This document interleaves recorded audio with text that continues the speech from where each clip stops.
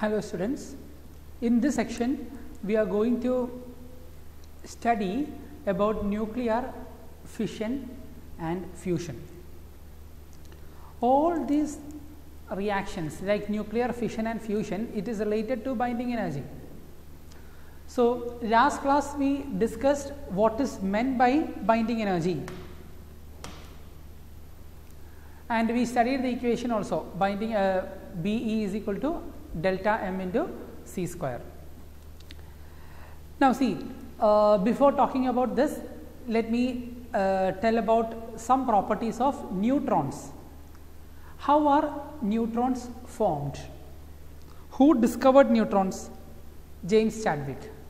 So he discovered neutrons by colliding beryllium with alpha particle. Okay, beryllium with alpha particle. So I can write the equation like this.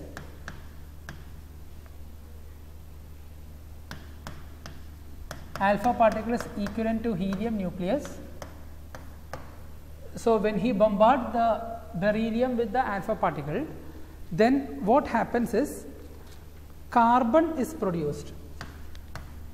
Along with that, neutrons are also produced. Neutron is represented like N, charge is 0 and mass is 1, N 0 1. That is how we write neutrons. This neutron is having many properties. First of all, you know, neutron is actually having no charge. So it is not deflected by electric and magnetic fields. We cannot deflect neutrons with electric and magnetic field. That is the first property. So please note down. Now, neutron is present in all the elements except hydrogen. Only hydrogen doesn't have neutrons. All the elements have neutrons in their nucleus. Now the third point, the neutron's mass is slightly greater than the mass of proton. We discussed that already. And the next thing, since the neutron is neutral, they are having very less ionizing power. So neutrons cannot ionize the gas when the neutron pass through it. Okay, ionizing power is very less. And as a result, these neutrons can introduce radioactivity in many elements. That means if I take a stable element and hit with neutrons, then it can induce radioactivity in that element. A free neutron, the last point, and that is the important thing, a free neutron is unstable. It will decay, it will spontaneously decay into proton, electron and antineutrino. So I will write like this. This is the free neutron. It is unstable, and that free neutron will decay into three parts, three particles. The first one is proton. I will write like this. This is for proton.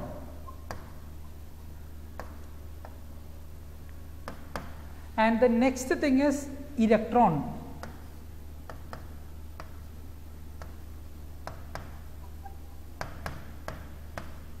Electron is represented like this, E negative 1 and 0. Plus the third particle is antineutrino.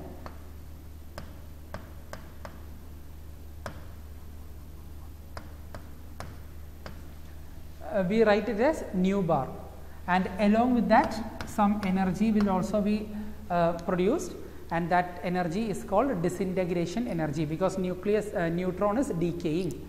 So the energy Q is mentioned as disintegration energy.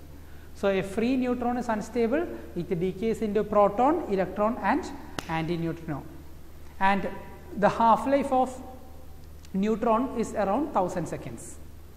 So that's all about neutron, the properties of neutron. Now let us come back to the binding energy. So we already talked about binding energy, and now I am going to say binding energy per nucleon. Binding energy per nucleon. So binding energy per nucleon means it is the binding energy divided by the mass number. So I will write like this, delta E suffix B subscript. delta E subscript Bn, binding energy per nucleon. So that is the total binding energy divided by A, capital letter A. M is mass of one nucleon. So capital A is the mass number. So Be by A is binding energy of one nucleon. So I will be writing like this: ZMP plus A minus ZMN minus M into C square divided by A. So this is all about binding energy, binding energy per nucleon. Why I am saying this? If the binding energy per nucleon is more, that nucleus is more stable, and if the binding energy of nucleon is less, then that nucleus is less stable.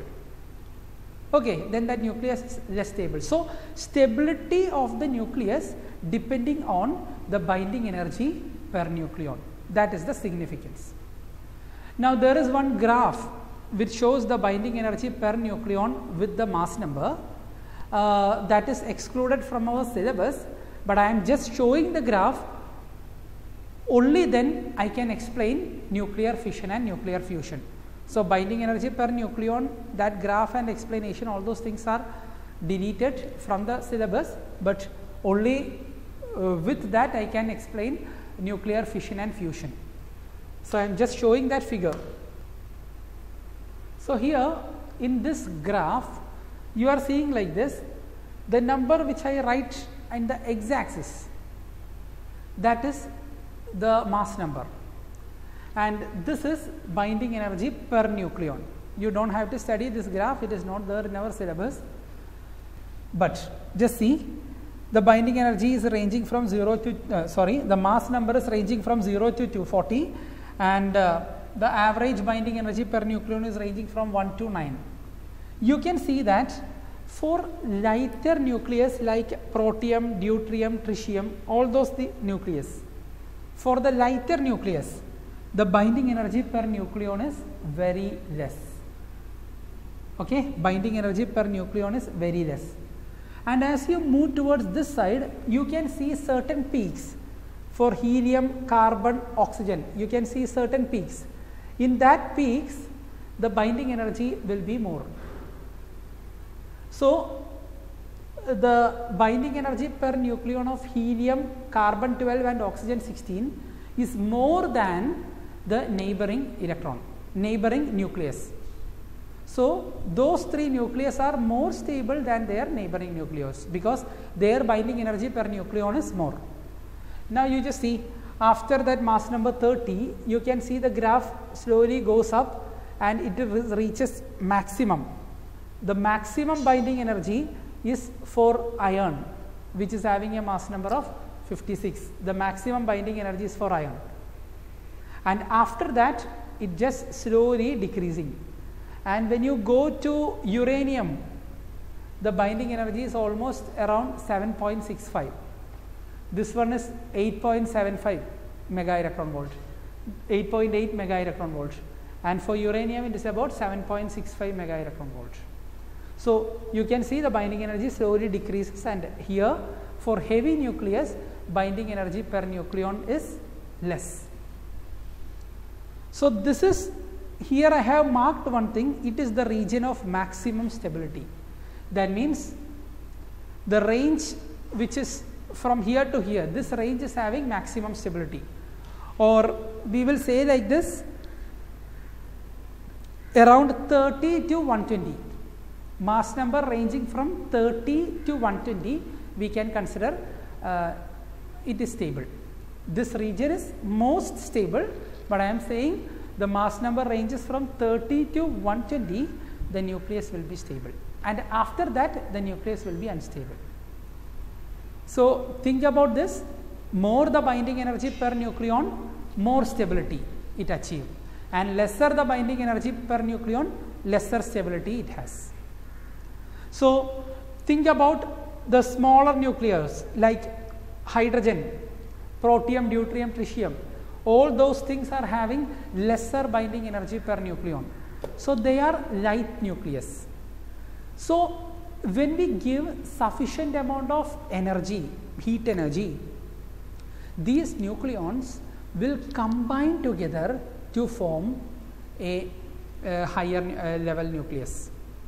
That means if I take two hydrogen and give sufficient amount of energy, the hydrogen will join together to form helium. So, helium is more stable than hydrogen.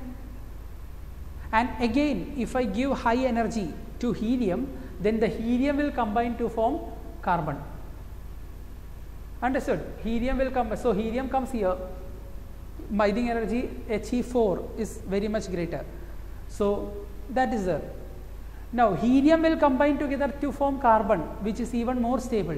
Carbon can combine to form oxygen, which is highly stable. So, these are the reactions which happens in stars. The primary reaction which happens in stars is hydrogen when it gives sufficient amount of when we give sufficient amount of energy to hydrogen around 10⁻⁷ Kelvin, then hydrogen will start fusing together to form helium, and that is called nuclear fusion, which is the energy source of all the stars.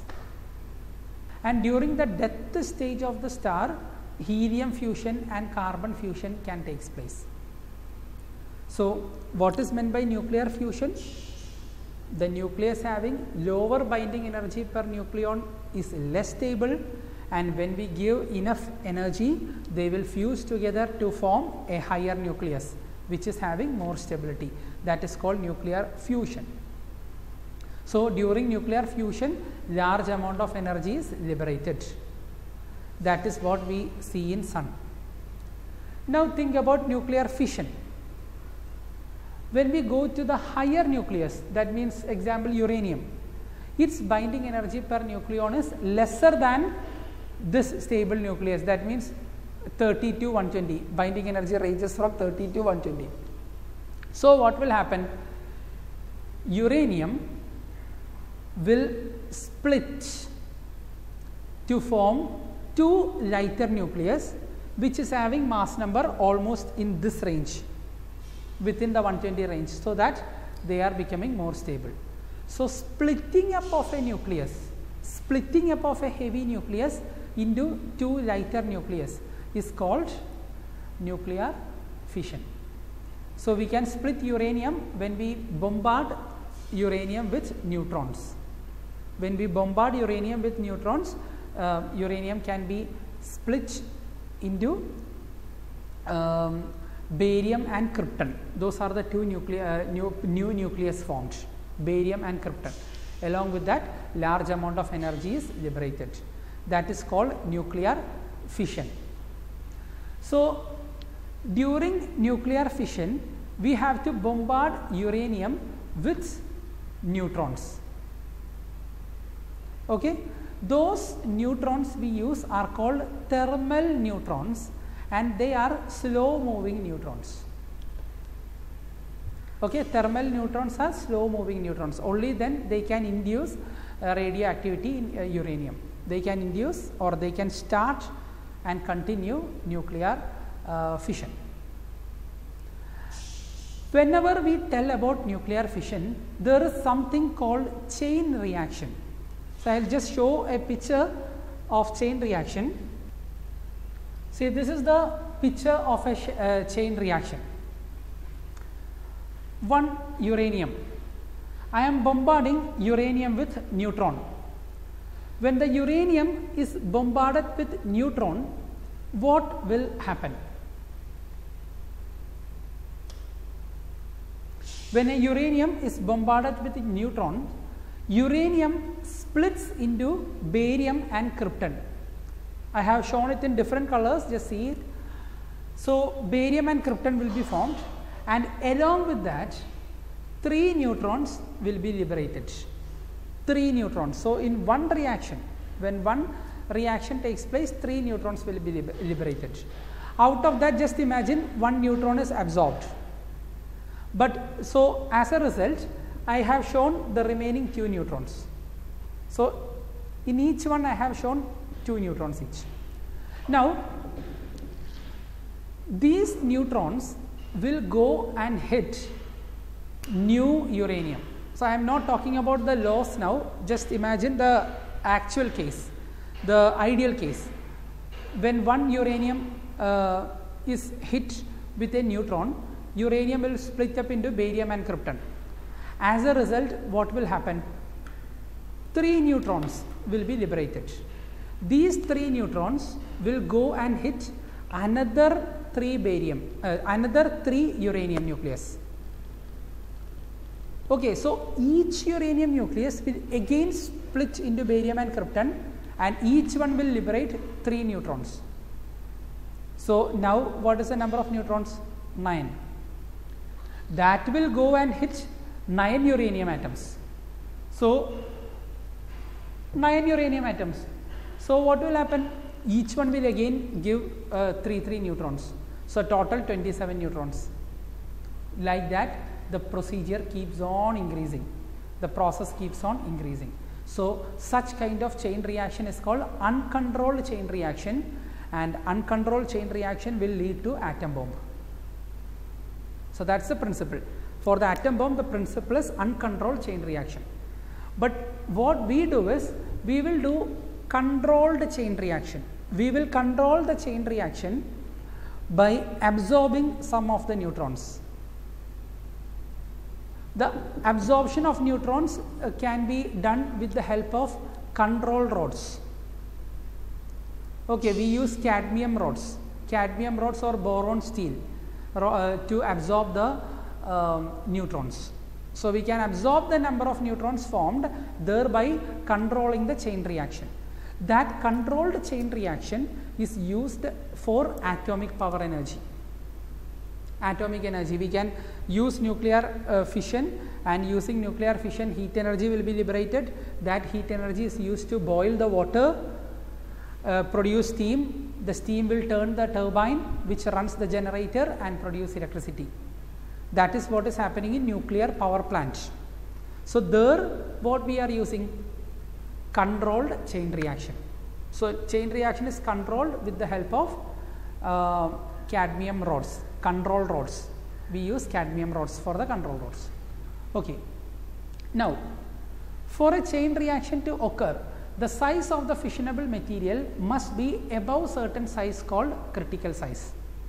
If the size of the material is lesser than the critical size, then the neutrons are lost.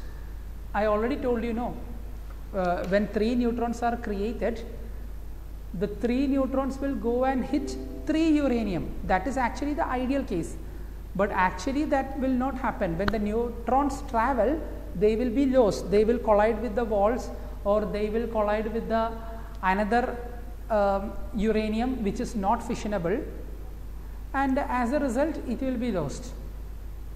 So the size of the material, we should require a minimum size so that the loss of neutrons should not be much.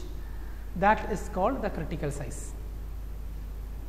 If the size is equal to the critical size, then the number of neutrons produced is equal to the number of neutrons lost. At that time, the chain reaction can be controlled.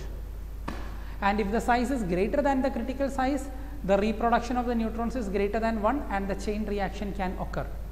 And if we are not absorbing the neutrons, then the chain reaction will be uncontrolled. It will lead to explosion. Okay. Yes. Now, nuclear fusion, we have already discussed splitting of combining or fusion of lighter nucleus into heavier nucleus. So here I have just shown some reactions. You don't have to study those reactions, but it is just for your understanding. I am saying hydrogen is fusing together to form deuterium, and again that is fusing together to form helium 3, then both of them are fusing together to form helium 4. That is what is happening in the star. So in the star, usually proton-proton cycle takes place. In very bigger star, carbon-nitrogen cycle also can take place. You don't have to study any of this equation, only just study what is nuclear fusion. And for the nuclear fusion to take place, very high temperature is required. So we call this as thermonuclear fusion. Thermonuclear fusion. Then nuclear fission, whenever nuclear fission takes place, harmful gamma radiations are taking place. So that can cause cancer, that can cause death. So we have to enclose the entire reactor, nuclear reactor, in using concrete which is about 2 meter thick. Okay, 2 meter thick. And when we dispose the nuclear waste, we have to enclose the nuclear waste in a lead container and then dispose it. Otherwise, the harmful gamma radiations will come out, which will cause mutation, which will cause cancer and even death. But such kind of harmful radiations are not there in nuclear fusion. But we haven't achieved a technique to control the nuclear fusion. That is why still now we cannot use nuclear fusion for energy, for the power generation purpose. But we are trying to make one, and it will come, I hope, like within 10 years they will achieve it. So that's all about the nuclear chapter. So with this, our chapter comes to an end. The remaining topics which is there in the textbook is already deleted from our topics. So with this, the chapter comes to an end. Thank you.